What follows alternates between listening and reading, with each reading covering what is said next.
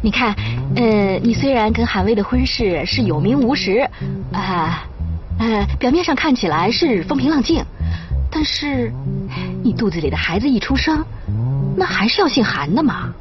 这万一以后影响到我们乖乖的利益怎么办呢？原来你是在担心乖乖将来的继承权呢。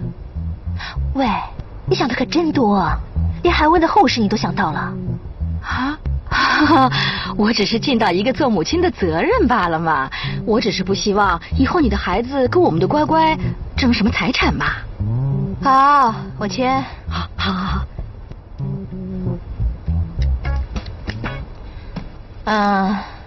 签这里是吧？你真的签了？拿去。你这没有乱签吧？没有，我保证将来我跟我的孩子绝对不会跟乖乖争家产，你放心。哎，你怎么随随便便就签了？你为什么没有交代我呀？你是不是还有什么诡计在里面？我哪有什么诡计呀？你呀，老是把我当成箭靶。我好心告诉你啊，你弄错人了，我才不是你的目标呢。搞错目标了？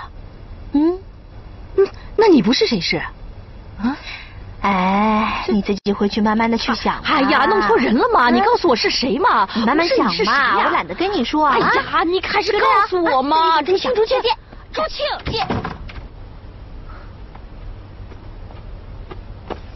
刚才谁啊？没有啊，外面的小孩子胡闹。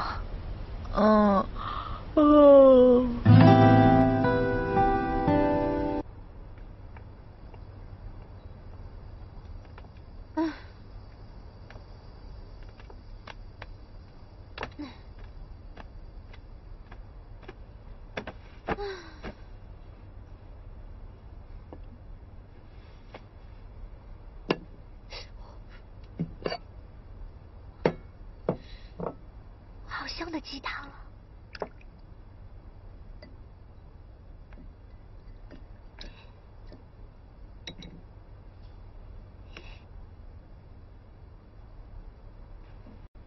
小青啊，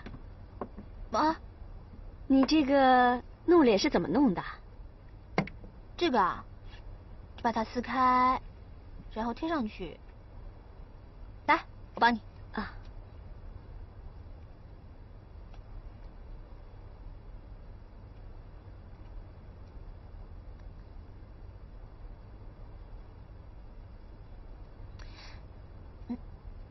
你应该把头发那样子怎么见人呢？还没好。这样当然不能见人啦。不过啊，你敷完之后，保证你更加漂亮。妈，你怎么突然有兴趣弄这个？这是你们年轻人弄啊？哎，小青啊，妈看起来是不是很老啊？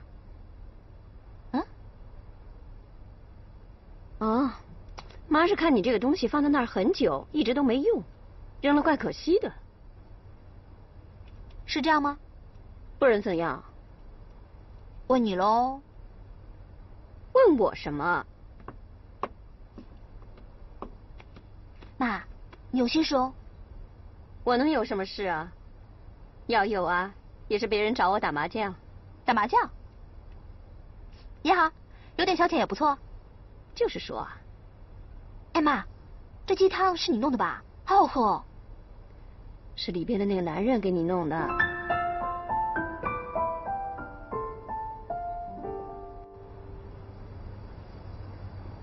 哟，小青，你回来了。我正看你在小时候的照片呢，这张圆脸特别可爱。哪个小孩小时候不是这样？我有个想法，就是把你从小到大每个阶段的照片都做出来，做成幻灯片，完了在你的婚礼上放给大家看，这不是很有意思啊？哦，那你弄吧，我没时间。哎，小青，你看这2张，选哪张啊？就知道你喜欢这一张，在你7岁生日的时候，在公园里照的。在我的工作室里也放了一张放大的。你放了张放大的？是啊，我见不到你人，看看他，我这心里也挺高兴的。你知道，现在不管你做多少弥补的动作，孩子的童年只有一次，过去了就过去。小青啊，我呢，做这些，我不敢奢求你们母女俩对我的原谅，我只想减低一点内心的罪恶感，求得平静。你平静了，我们却不平静。为什么你就不干脆待在美国，永远消失在我们面前呢？你真的希望这样吗？我不相信，你真的会开心。你们母女俩会恨我一辈子，心里有个结，永远也打不开呀。那总强过现在回来搞得天翻地覆吧。小青，我仔细想过了，我得面对。不管你们母女俩怎么的恨我，我都得面对。我过去就是一直在逃避，所以事情搞得是不可收拾。你想面对，但你没有想过他人的想法，他人原本的生活呢？你不要以为回来这里做牛做马的，我跟我妈就可以忘记你当初的不告而别。小青，我知道你对我有很多的怨气，你尽管在我身上发出来吧，千万别影响肚子里的孩子。你以为这样轻描淡写的关心几句，事情就会改变吗？啊，不是这样的。活在过去只会是更加的痛苦。你也知道，你将来的孩子的童年只有一次，你现在心里面有结，愤愤不平，那将来带给孩子的那是什么呢？啊，这是我今天到菜市路过慈航寺时顺便求来的，据说这东西很灵啊，它能保佑孩子平安长大。我希望他人平安，心也能平静。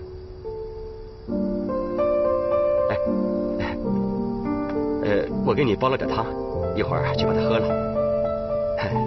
它能够补身体，也能够补你的心呢。啊！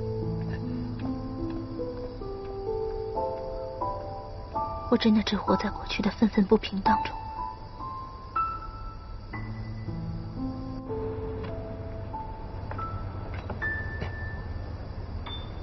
哎，小青啊，你起来了。你看，我早饭都给你准备好了，这里有吐司，还有煎蛋。你怎么还让他吃这些呀？孕妇就不能喝咖啡，也不能吃油炸的。啊，这我知道，可吐司它是烤的，煎蛋也是没有油的。就这些怎么补啊？早餐可是一天当中最重要的，不能随随便便吃。那你想吃什么？我去弄。我看呐，至少得弄个总会三明治，还有，现在流行吃那个什么优格，优格是不是？那东西我在美国常吃，它益菌多，能够帮助消化。小青，你要吃吗？不用了，要弄也改天弄吧，我吃这些就行了。小青，你不懂，他不是口口声声说要照顾我们母女吗？要赎罪呀，他都做了什么？他有诚意吗？没关系的，我可以去买吗？别去了。好，没关系的。这样吧，你先吃点别的东西，我顺便也把午饭给买回来。小青连早餐都没有吃呢，你就想到中午饭了？你就先把那个优格买回来就行了呀。妈，不必了，我现在真的不想吃。我想吃，可以吧？我想尝尝鲜，看看外国人都怎么吃。你怎么还不去呀？好，我去买。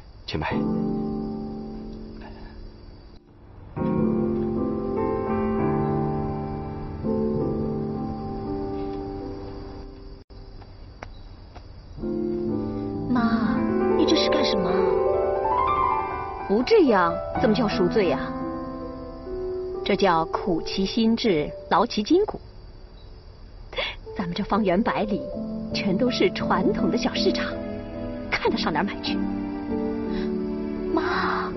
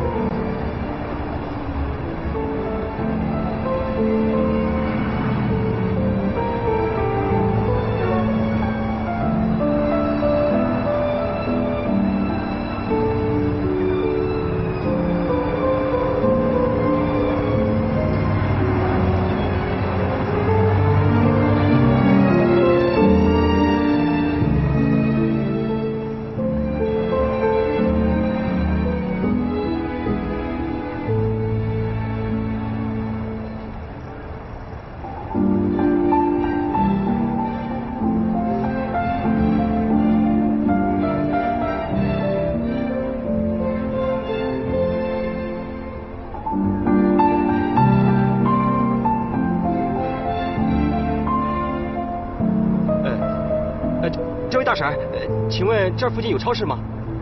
不知道。哦，不知道。啊，好，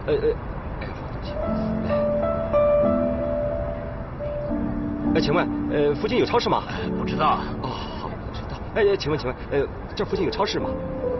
那边。那边是不是？是那边？哎，对。好，谢谢啊。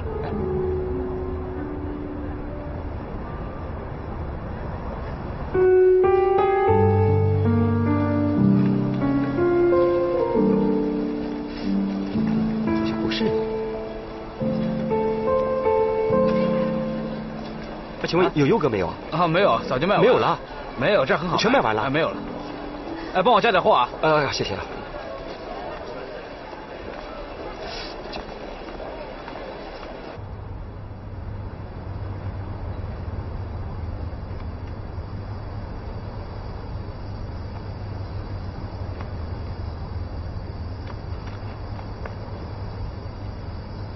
这么好的衣服，都扔到洗衣机里洗，真是笨手笨脚的，全给他糟蹋了。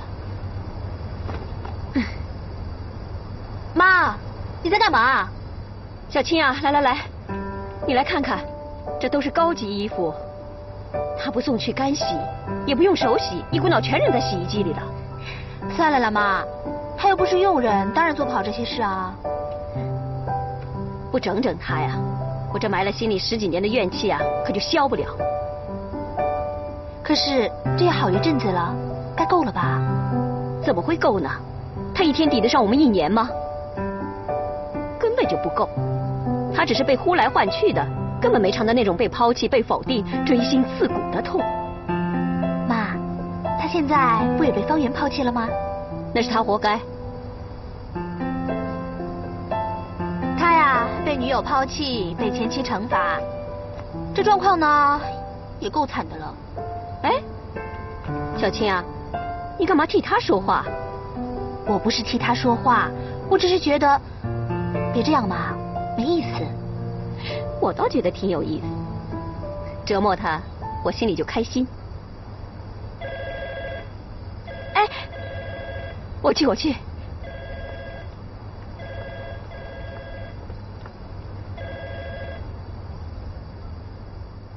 昨天你说打给我，打了吗？我没接到，这不算。好了，方太太还在等我呢，回头见啊。是谁呀？牌友吗？哪个牌友啊？还不就是你方阿姨他们啊？你刚才在电话里提到方阿姨了，才不是她呢，是谁呀？哎呦，小孩子你乱说什么呀？好了，我要出门打牌了。哎，等一下嘛，妈，你脸太小，别弄那么大的卷子。还有啊，你看你这衣服颜色多老气啊，我借一件年轻的给你啊。哎呦，不用，哎呦，我来不及了我。哎呦，急什么嘛？一次成功的出击啊，胜过10次约会。走。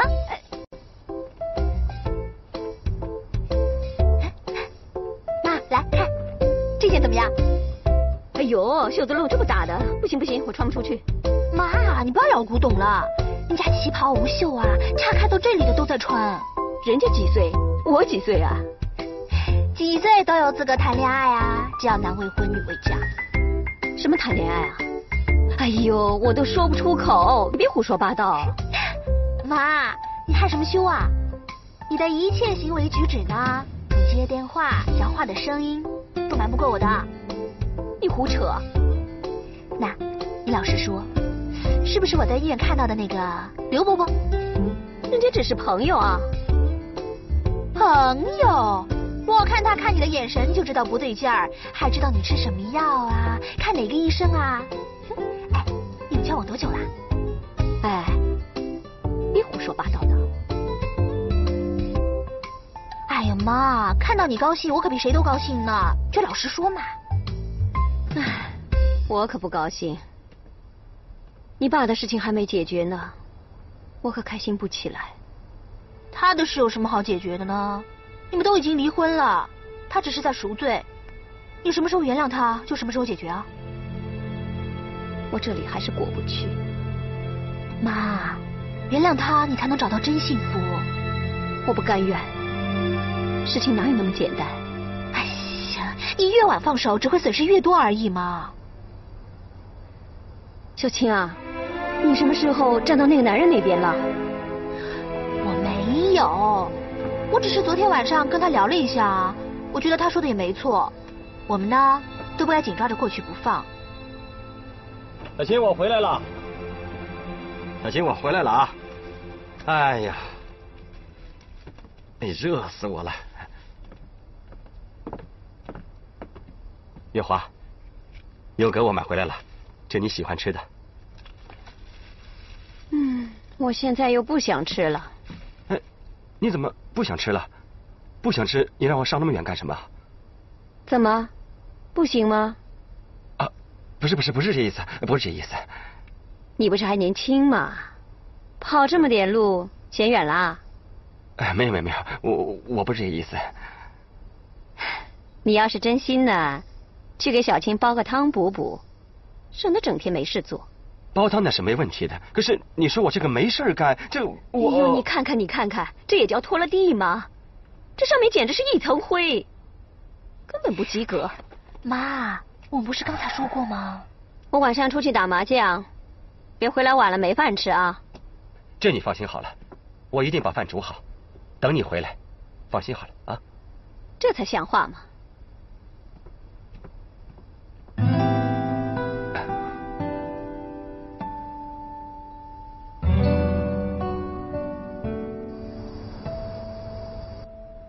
好的，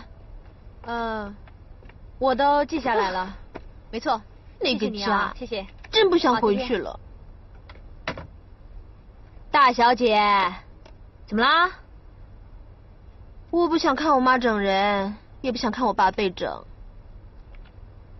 或许呢，这是化解他们心结的最好方式，也不一定啊。那就让他们两个人自己去做冤家嘛，何必要把我夹在中间呢？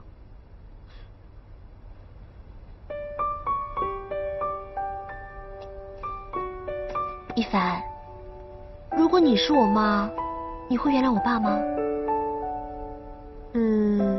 我觉得我会看情形啊。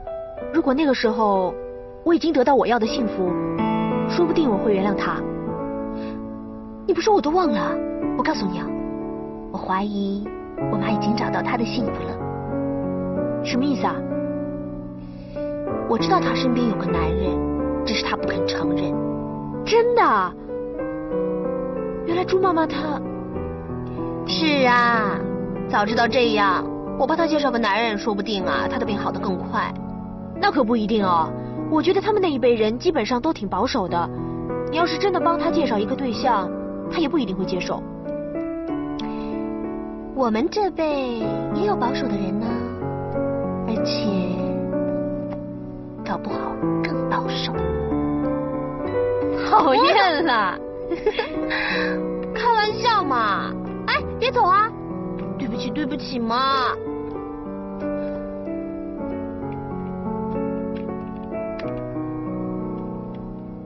一凡，其实我今天来找你，是想要你去劝劝我妈。她都找到自己的幸福了，干嘛还不放过我爸？该劝的我都已经劝过了。不过我觉得这种事情还是应该让他们自己决定的好，因为最终的结果还是他们两个人在一起生活嘛。这不等于白说。好，我尽力好不好？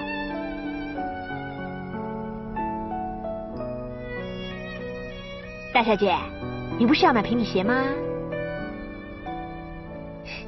走。等等我嘛！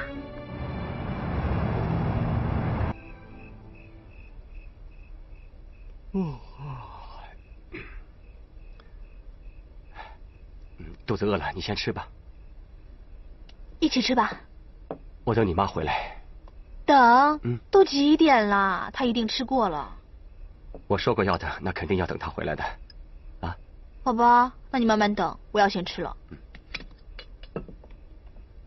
哎，月华，你回来了，饭吃了没有？没有。啊，那正好，我煮好了，一块吃吧。吃什么？气都气爆了。怎么了？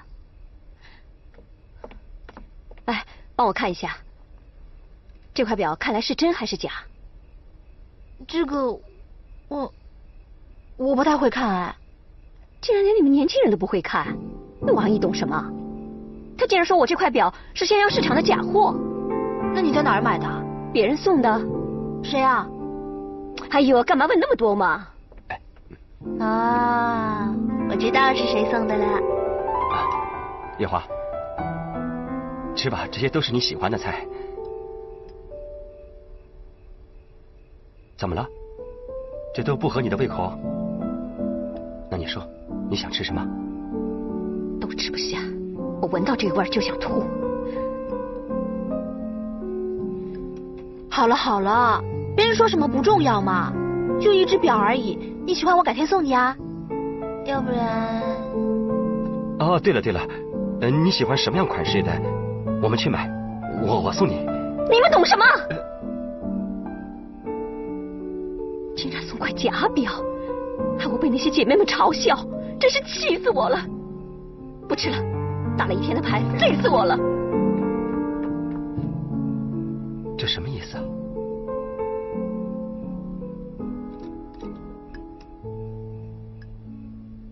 月华，晚上的药没有吃是吧？你看是不是没吃啊？我睡不着。你怎么了？我睡不着。哪儿不舒服啊？你妈妈怎么了？又犯病了。她每次只要碰到不顺心的事，就会重复做一些动作。哦，月华，那你要不要休息一下？啊，躺下睡一会儿。别管她了，她闹累了，自然就会睡着的。好，那我来照顾你妈妈，你先去休息吧。啊，去吧。来，月华，来，躺下睡觉啊。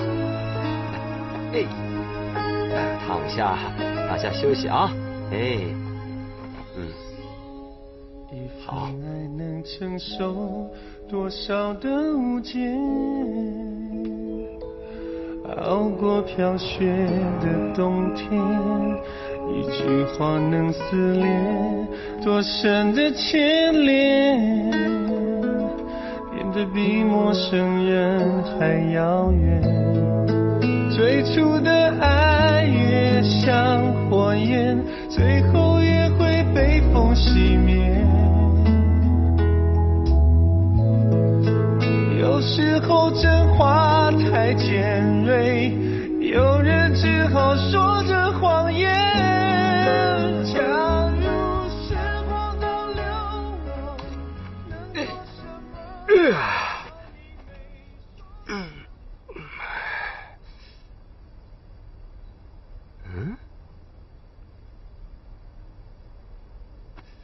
爸，累了吧？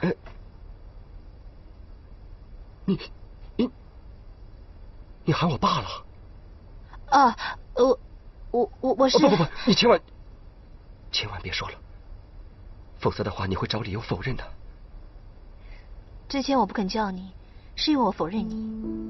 可是你说的对，我不应该再回到过去。这样的事怎么过好现在？怎么，你原谅我了？应该说是我自己原谅自己了。我不想活在那种痛苦、愤愤不平的日子里，这跟惩罚我自己没什么两样。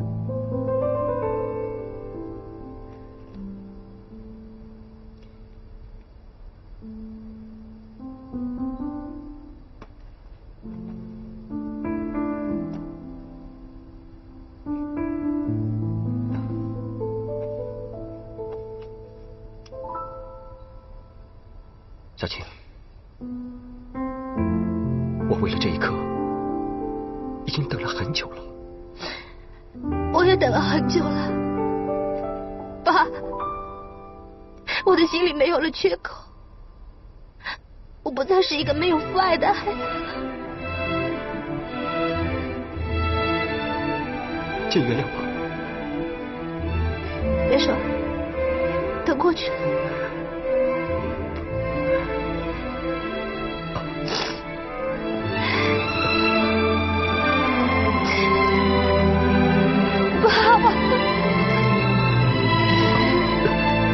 经很久没听到你叫我。爸，别哭了，孩子，别哭了。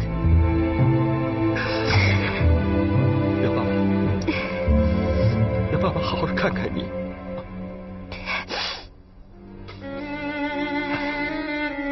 爸，你知道吗？我昨天晚上看到你照顾妈，我就已经决定原谅你。说也奇怪，当我心里接受你之后，我心上那片乌云就不见了。这是一种很奇妙的感觉，10多年来不曾有过。爸爸只是希望能帮助妈妈，能早点走出痛苦。她会没事的，妈会好的。爸，我真的希望你可以回到美国找方圆。你说什么？回美国？没有啊，我不会回美国的。妈，你就放下吧，你整爸整的还不够吗？你什么时候跟他站在同一战线了？他有多少好处收买你啊？妈，你什么时候才可以从过去中走出来呢？你们父女去快活吧，要去美国就快滚，留下我这老太婆谁也别管。妈，月华，月华。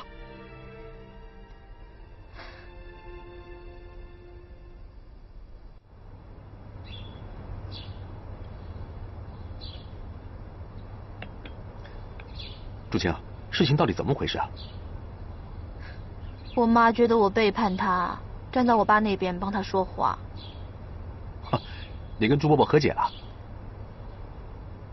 啊，那真太好了！你们父女终于和解了。是啊，可是让我妈不高兴。总应该找个方法让她开心开心喽。我看解铃还须系铃人，你们就不用为我操心了。不如让我自己去面对，我跟你妈会好好谈谈的。谈？这要看时间看地点的嘛，要不然这么多天你们都谈了什么？我建议最好不要在家里，我们去找一个气氛好的地方。哎，等等，爸，你跟妈第一次约会是在哪里啊？怎么会突然问这个问题啊？你该不会不记得了吧？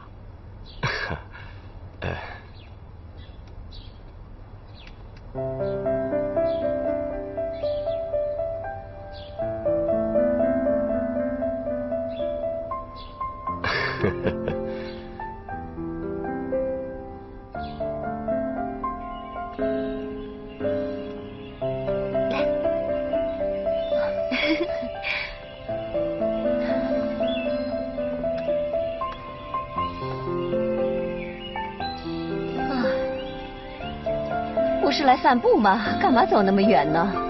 你们年轻时体力还真好啊！妈，不然我们到前面休息一下好了。走到这儿啊，倒让我想起以前跟你爸。你跟爸也来这儿爬过山？你爸呀，小气鬼，从来不带我到和平饭店、西餐厅去听听音乐，把我带到这种地方来，没有情调的，来吃苦来了。怎么会没有情调呢？爸还真的有情调，到这种地方来，怎么能知道你事？妈，我们继续走吧。好，走啦，走。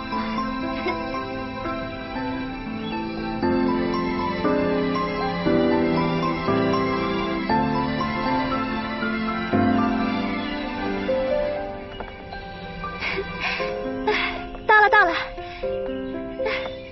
你看。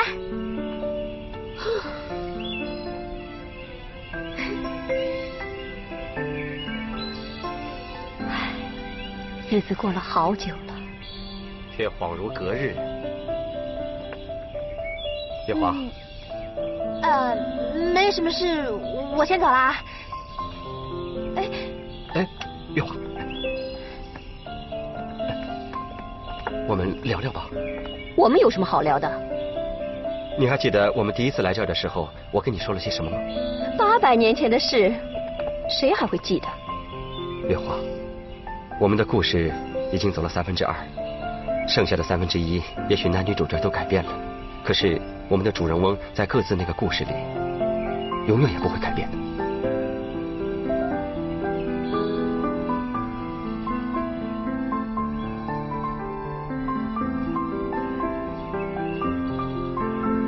我是个当妈的，我难道不希望自己的孩子幸福吗？可是我认为你的作为，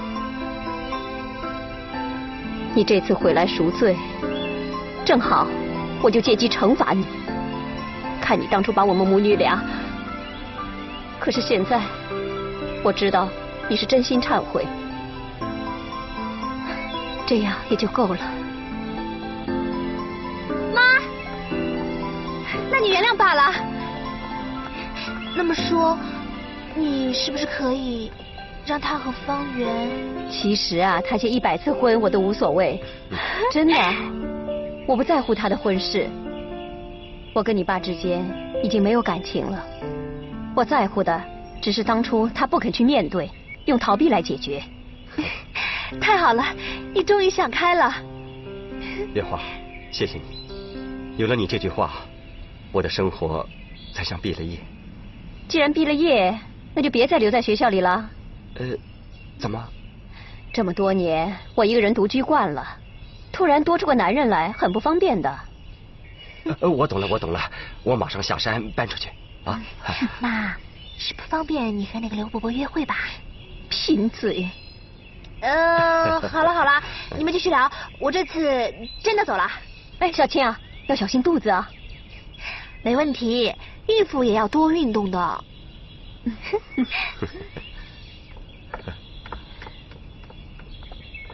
我看小青的婚礼呀，不能再拖了，得赶快办一办。我也这么想，免得夜长梦多。是啊，韩卫是个好人，忠厚老实，他肯接纳小青，是小青上辈子修来的福气啊。你别尽长他人志气，灭自己威风。我们小青哪点委屈了人家？她可是要长相有长相，要事业有事业的新女性啊。我的话没别的意思，我只是说韩威是个好女婿，要把握住了。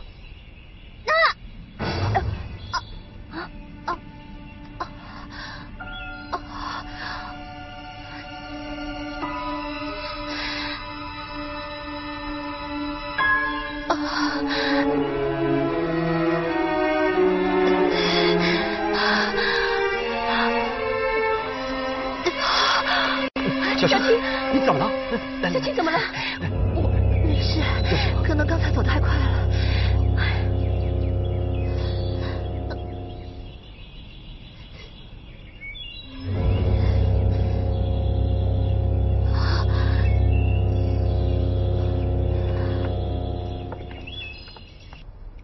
这是凡尔赛宫，这是紫禁城，仿清朝旗人的婚礼。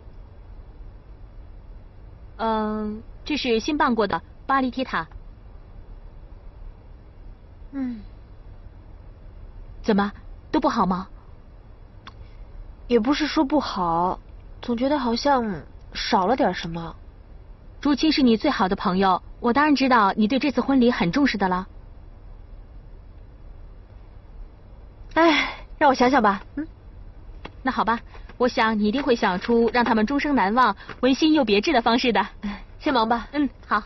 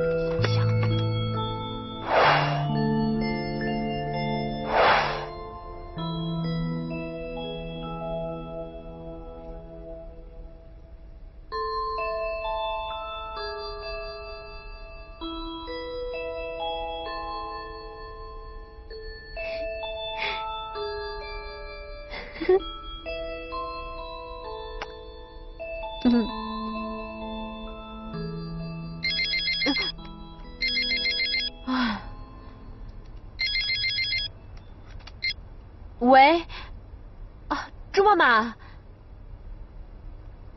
是啊，正在为他们的婚礼伤脑筋呢。我是说他呀，一点都不积极，一天到晚都在忙，都忙些不正经的事儿，反倒是自己这个终身大事啊，倒像没事儿似的。他那个爸爸也不催催他，都是我这当妈的在操心。医生让你静养，好好躺着。啊，一凡啊，这事儿啊就拜托你了啊！你跟小青啊从小就是好姐妹，这事儿你就帮她多费费心，办一个像样的婚礼。哎，您放心，我会的，我一定会帮小青办一个终身难忘的婚礼。啊，好，再见啊，再见，拜拜。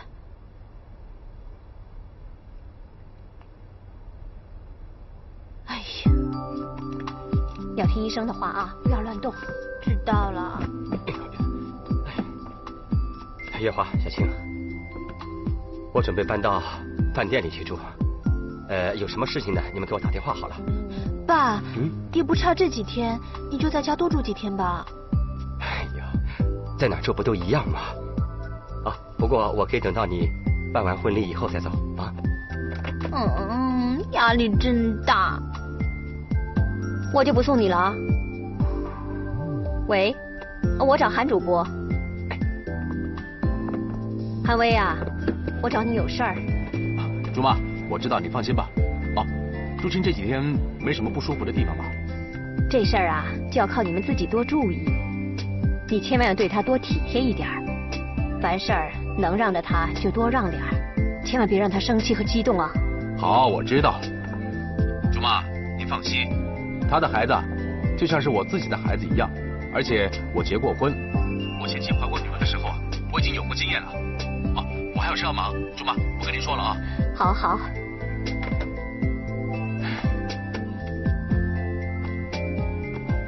怎么样，好些了吗？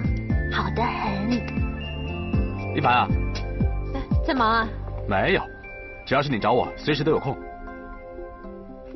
韩薇啊，你已经是要结婚的人，我不希望听到这种话啊。就是因为要结婚了，我才觉得有些话必须说，要不然就来不及了。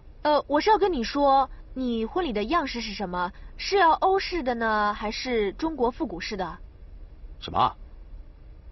就是你们要婚礼的样式还场地啊。你问我这个，我真的没什么意见，简单就好了。简单？人这一辈子就结这么一次婚，怎么可以简单就好呢？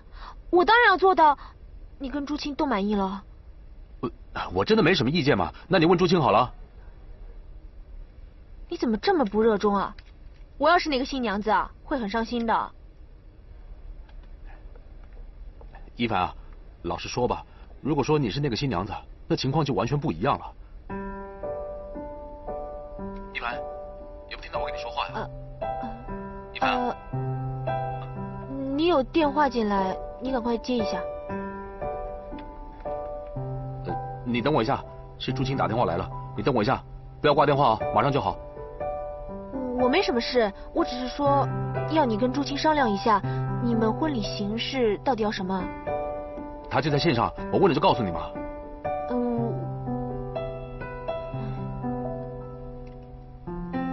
喂，朱青啊，哦，一凡问我们婚礼要哪种风格？我无所谓啊，简单就好。你怎么也这么说呀？怎么？反正你决定就好了。对了，韩薇啊，我还有其他事要找你商量。啊，你等着，别挂啊。我是没什么想法了。一凡，你还在吗？在。朱青他说了，跟我的意思差不多，简单一点就好。简单？我不是说不要简单吗？你们要不要明确一下方案到底是什么？那就温馨一点好了。温馨？我觉得温馨好像不大适合朱青。那你再问清楚一点好吗？好，你别挂电话，我问他。我可以3方通话的，我试试看啊。我刚才不是都跟你说过了吗？简单就好了。朱青啊，可是刚刚韩薇跟我讲是要温馨一点。我建议欧式的。韩薇啊，我有事要找你商量。你说什么？韩薇，你再说一次。哎，怎么回事啊？这是。喂。喂，你在跟我说话吗？喂，你在跟我说话吗？喂。喂。韩薇啊。听得到吗？喂。喂，听得到吗？你有没有在跟我说话？韩薇。喂，你在说什么啊？喂。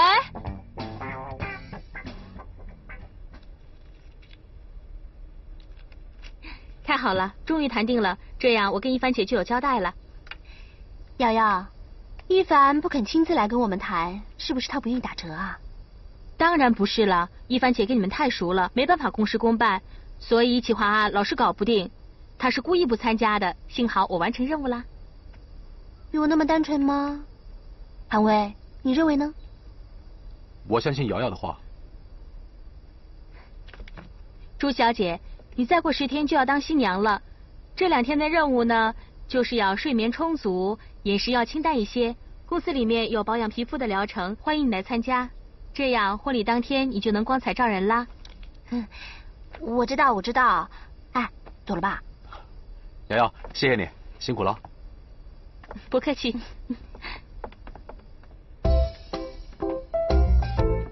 怎么样？哎，会不会这里太松啊？结婚礼服一定要合身才好看啊。不会啊，我反而觉得要再松一点。我最讨厌让衣服勒得喘不过气来啊。这样子怎么吃东西啊？拜托你好不好？结婚那天你是主角，还想吃东西，注意一点你的礼仪呀。哎呦，你就帮我放宽一点嘛，这样我会比较舒服。我已经放这么宽了。哎，你别忘了我是孕妇，我小孩也要呼吸的啊。受不了你，到时候你就穿这套礼服，让人看到不合身，还以为我这设计师有问题呢。害羞，你放心啦，那我呢天生丽质，到时候一定还是美美的。哎，对，叫韩薇要赶快来试礼服了。哎呦，不用啦，她出差去了。反正啊，婚礼前她应该不会回来，别试了。哎，你们这一对新人是怎么回事啊？怎么感觉把结婚当儿戏啊？本来就是啊。你想想看啊，我们男无心，女无意，要不是情势所逼，我们也不会结婚。再说，韩薇想娶的人根本就不是我。